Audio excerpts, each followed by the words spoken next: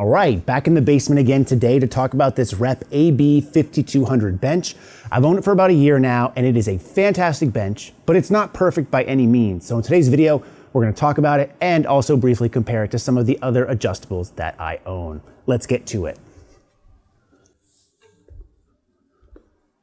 All right, so the first thing I want to talk about is this as a flat bench. So even though this is adjustable and it has a lot of different angles you can do it, let's start at where everything starts on this bench, which is completely flat. And a lot of people want to get an adjustable bench to serve the purpose of being a flat bench replacement and also having that adjustability feature. Truth be told, a flat bench or dedicated flat bench that doesn't adjust is going to be better in a lot of ways, but this is still great at being a flat bench, which is a good trade-off because oftentimes with adjustability, you typically lose some of the benefits of having a flat bench. And one of the biggest things people look to call out is the gap itself. Rep Fitness has a zero gap version. I don't think that's necessary here because I find this gap is very minimal. It's 2 inches or less depending on where the pad sits and where you really want to measure. And because the upper pad length on here is longer than most other benches I've dealt with at about 41.5 inches and maybe even a little bit more, you typically, no matter where you set up, can still get some contact points where the gap is never going to play a role. If you put your butt here in the lower pad, the small of your back will be right here, no problem. Some smaller people could even put their butts here on the upper pad and again have plenty of room in order to bench. So that goes a long way in making this a very good bench press. And even though I have my Rogue Adjustable 2.0, which is a zero gap, I haven't found this gap here to be any issue whatsoever. All right, so let's be honest, we can overlook the gap in a lot of cases. That's not all that means to be a good flat bench.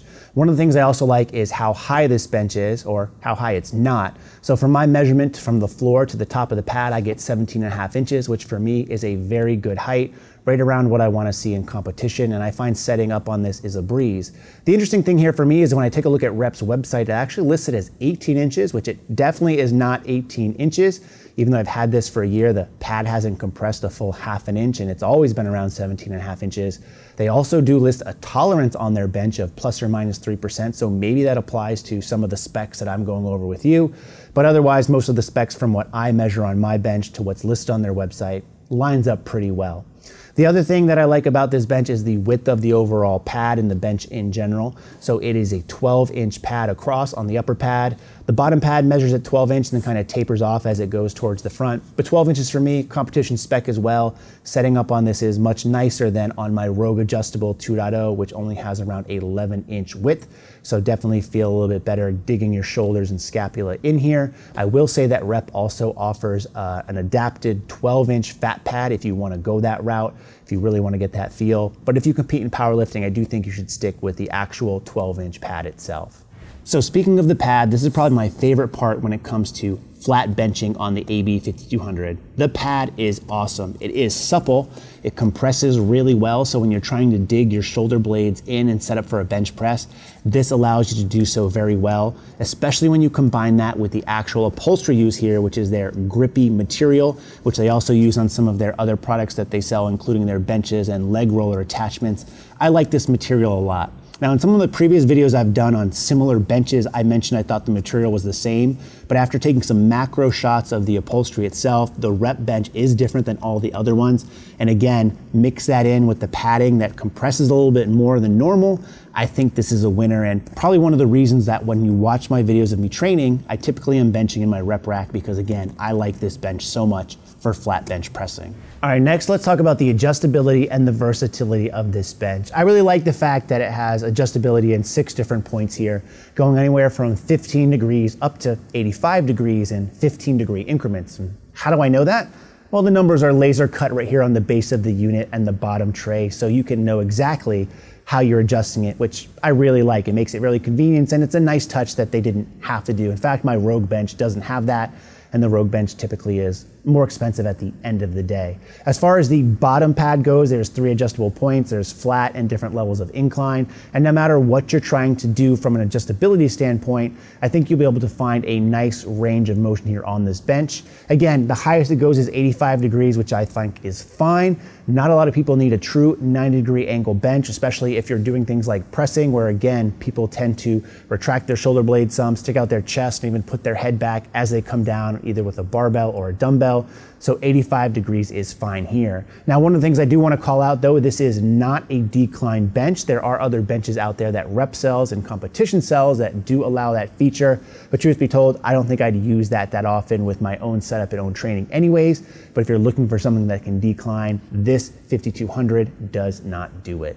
Now, this bench is built pretty nice overall, and I'll talk about what I don't like in a minute, but I do say I really like the front foot plate on here. Number one, it's that tripod design that I've talked about in a lot of my other bench videos, which I find is really good for setting up with bench. Has a nice steel handle right here. There's no knurling on it. It would be a nice touch if they did, but it's nice, big, wide, easy to grip, and this thing is very easy to move around. You do also see some big rubber feet on the front, which means that this is going to be really stable, and you have some rubber feet on the bottom as well to help it kind of grip no matter what kind of surface you're doing. Now, obviously, this is a pretty nice angle, right? I got the bench up in the air, and that's also one of the areas where the versatility comes into play because this actually has a stand where you can put this up and tuck it away on the side when not in use.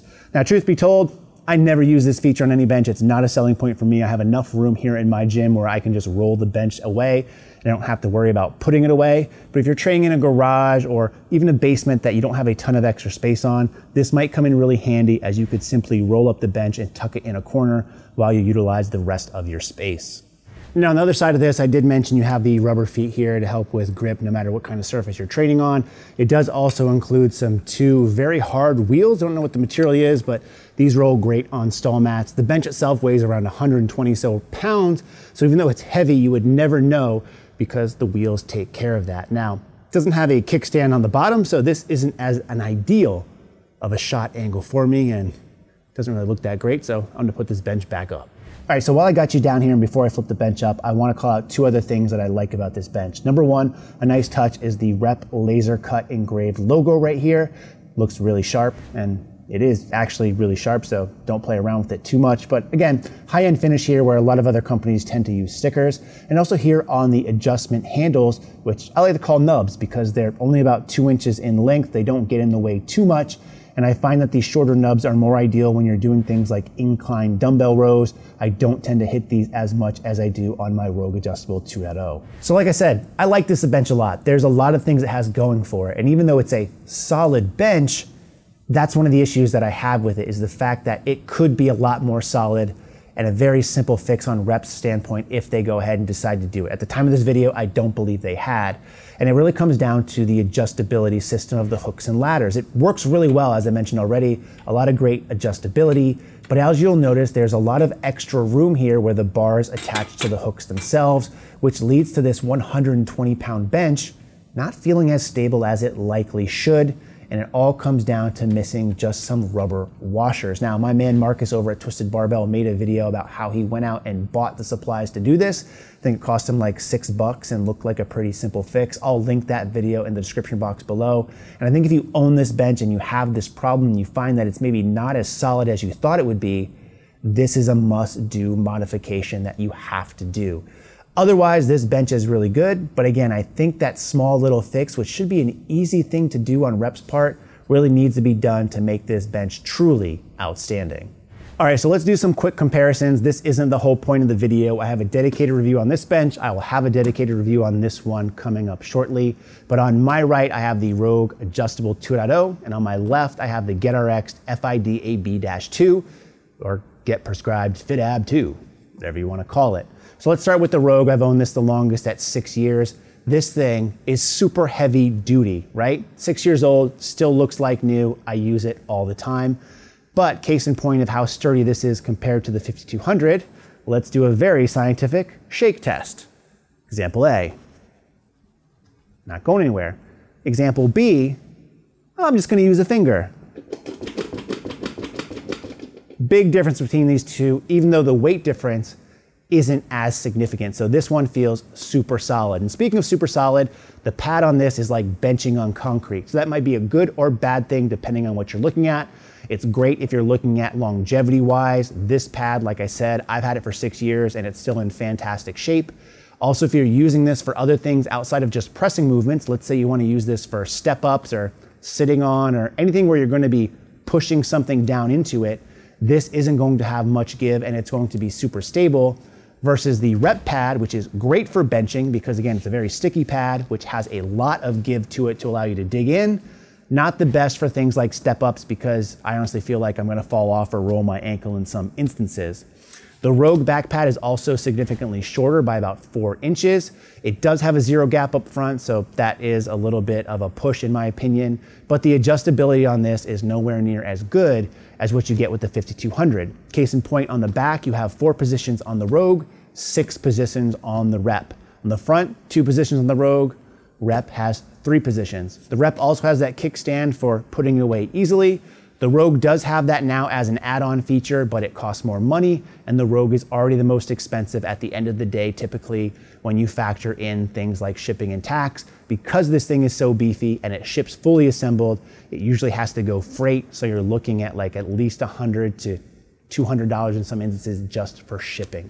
Now let's move on to over here, the GetRx version, and I'm gonna be completely honest, this is a clone of this for sure. This came out first, this came out recently, and even though they cloned it, they did try to change it some, which I can respect and appreciate. So the biggest differences you're gonna notice with this is this adds a couple of new features that the Rep doesn't have. Namely, number one, in addition to the 6 back positions, it has 1 other position up front, which is going to allow you to do a decline work. And for that, it also has this leg roller attachment so you can hook your feet in, whether you're doing decline pressing or ab work, whatever the case may be. Just know that the leg roller attachment does cost extra at around $90. The 2 benches are similarly priced otherwise, but this starts to put it into a higher category.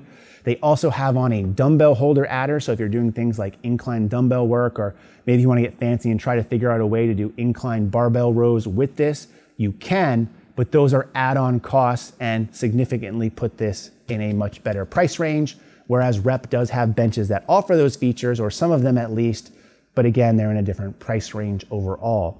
Now, when it comes to the padding, however, this pad is much more firm. You may or may not like that. So I do think the Rep pad is better and better for benching, but if you're using this for other activities, like I mentioned with the Rogue, this one would probably be better. This bench already has taken the step 2 to fix the issue with the hook and ladder system where it's adding in those rubber washers, so you're not getting as much sway side to side.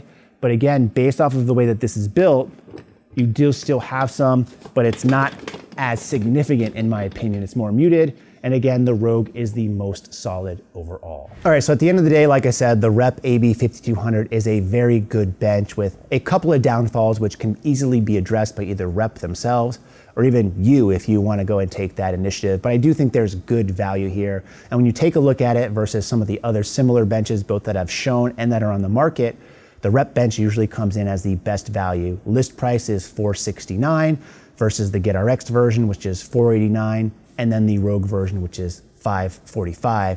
Now, all 3 of these benches, like I mentioned, do have some add-ons. I didn't get too into the ones that Rep offer, mainly just being the spotter deck that can go on back. But again, you want to take that into consideration of what you want out of a bench. I do think for regular bench pressing and maybe even dumbbell work, flat, I think the Rep one wins hands down, and the adjustability issues, like I said, can be somewhat addressed, but all these benches are great, the Rep included, and after shipping and tax, it tends to be one of the cheapest ones that I've found that offer the feature set that it does at the quality it does, and is probably one of the reasons why I usually give it a very high recommendation if someone asks, and hopefully you got able to kind of get that through this video. Now, if you have any other questions or comments about it, leave it in the comment section below. I'll be sure to get to you then, but in the meantime, as always, thanks for watching and stay big.